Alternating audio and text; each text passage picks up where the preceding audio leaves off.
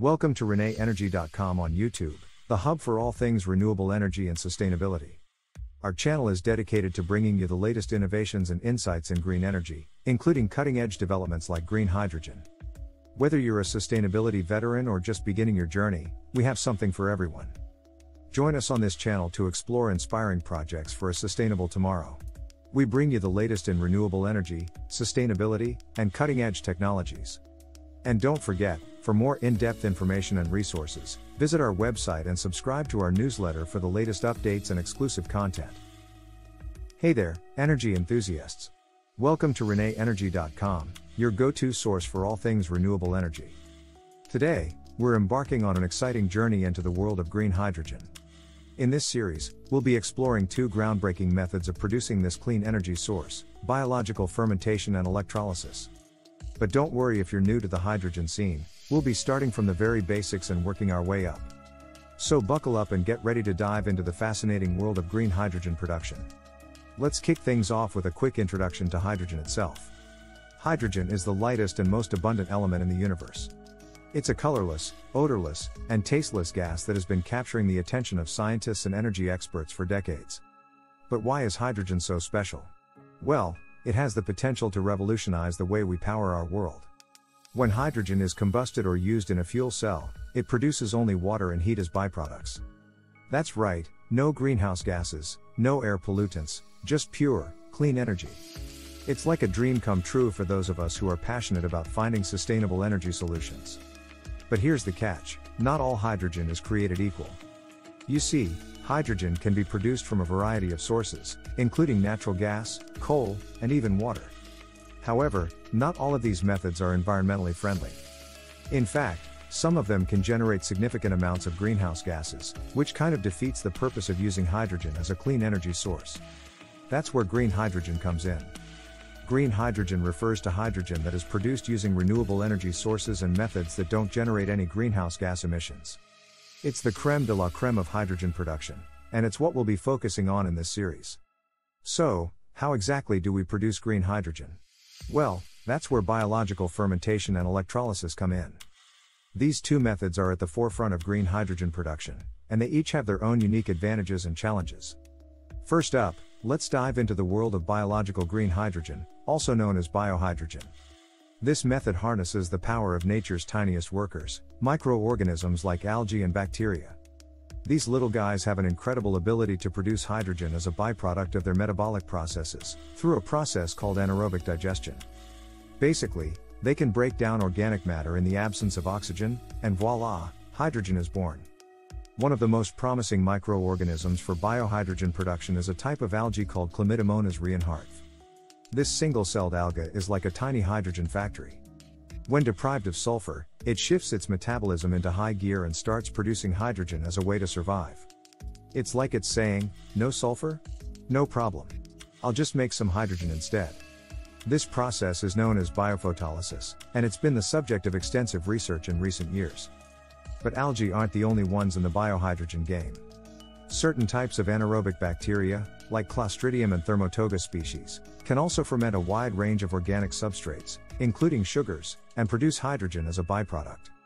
These bacteria are like the ultimate multitaskers. They can break down organic waste and create clean energy at the same time. It's a beautiful thing. And that brings us to one of the coolest things about biological green hydrogen production. It can utilize organic waste streams that would otherwise end up in landfills. Think about it, we have all this organic waste, like agricultural residues, food waste, and even wastewater, that's just sitting there, taking up space and generating methane, a potent greenhouse gas. But with biohydrogen production, we can take that waste and turn it into something valuable: clean energy. It's not just a theoretical concept, either. Researchers and companies around the world are already exploring ways to scale up biohydrogen production using various organic waste streams. For example, some are looking at using agricultural residues like corn stalks and wheat straw, while others are focusing on food waste from restaurants and grocery stores. The possibilities are endless, and the potential impact is huge. But of course, like any new technology, biohydrogen production faces its share of challenges. One of the biggest hurdles is the relatively low yield of hydrogen compared to other production methods. Algae and bacteria can only produce so much hydrogen, and we need to find ways to optimize the process to make it more efficient and cost-effective. There are also challenges related to scaling up production, such as finding the right balance of nutrients and environmental conditions to keep the microorganisms happy and productive. Despite these challenges, the future of biohydrogen looks bright. As we continue to research and develop new techniques and technologies, we can expect to see biohydrogen production become more efficient, more scalable, and more widely adopted. And that's an exciting prospect for anyone who cares about clean energy and sustainability. Now, let's switch gears and talk about the other method of green hydrogen production: electrolysis. Electrolysis green hydrogen involves splitting water molecules into hydrogen and oxygen using electricity generated from renewable sources, like solar, wind, or hydropower. It's a tried and true method that has been around for decades, but it's only recently that it's started to gain traction as a viable option for green hydrogen production. The concept of electrolysis happens in a device called an electrolyzer. An electrolyzer consists of an anode, a cathode, and an electrolyte. When an electric current is applied to the electrolyzer, it splits the water molecules into hydrogen and oxygen. The hydrogen gas is collected at the cathode, while the oxygen gas is produced at the anode. It's a simple process, but it requires a lot of energy to make it happen. There are three main types of electrolyzers used for green hydrogen production: alkaline electrolyzers, polymer electrolyte membrane, PEM, electrolyzers, and solid oxide electrolyzers. Each type has its own unique advantages and characteristics. For example, alkaline electrolyzers are the most mature and widely used type, but they tend to be less efficient than PEM electrolyzers. PEM electrolyzers, on the other hand, are more compact and can produce hydrogen at higher purities, but they are also more expensive. Solid oxide electrolyzers are the least mature of the three, but they have the potential to be the most efficient in the long run.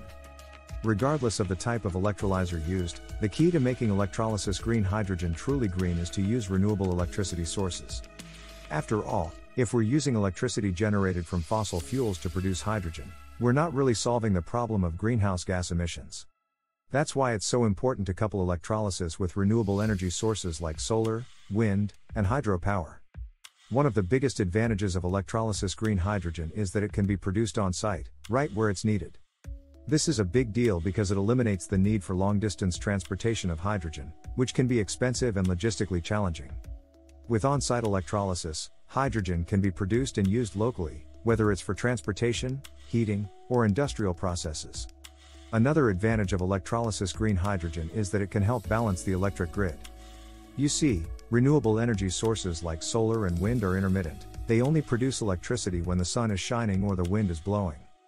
This can create challenges for grid operators who need to match electricity supply with demand. But with electrolysis, we can use excess renewable electricity to produce hydrogen, which can then be stored and used later when electricity demand is high. It's like a giant, green battery that helps keep the grid stable and reliable. Of course, electrolysis green hydrogen also faces its share of challenges. One of the biggest challenges is the cost of production. Electrolyzers are expensive, and the cost of renewable electricity can also be high, especially in areas where renewable energy infrastructure is still developing.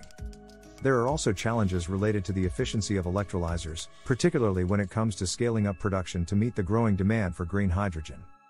But despite these challenges, the future of electrolysis green hydrogen looks bright. As the cost of renewable electricity continues to fall and electrolyzer technology continues to improve, we can expect to see electrolysis become an increasingly competitive option for green hydrogen production. And with the growing demand for clean energy solutions, the market for electrolysis green hydrogen is only going to get bigger and bigger. So there you have it, folks, a deep dive into the world of green hydrogen production, with a focus on biological fermentation and electrolysis. As we've seen, both methods have their own unique advantages and challenges, but they both have the potential to play a big role in the transition to a clean energy future. Of course, this is just the beginning of our journey into the world of green hydrogen. In the coming episodes of this series, we'll be exploring each of these methods in more detail, looking at the latest research and development. We'll also be exploring some of the key applications of green hydrogen, from transportation to heating to industrial processes. So if you're as excited about the potential of green hydrogen as we are, make sure to hit that subscribe button and turn on notifications so you don't miss a single installment of this series. And if you have any questions or comments about green hydrogen production, let us know in the comments below. We'd love to hear from you. Until next time, keep exploring the exciting world of renewable energy with us here at ReneEnergy.com. Remember, Every step we take towards a cleaner, more sustainable energy future is a step in the right direction. Together, we can build a brighter, greener tomorrow for ourselves and for generations to come. Thanks for joining us today, and we'll see you in the next episode.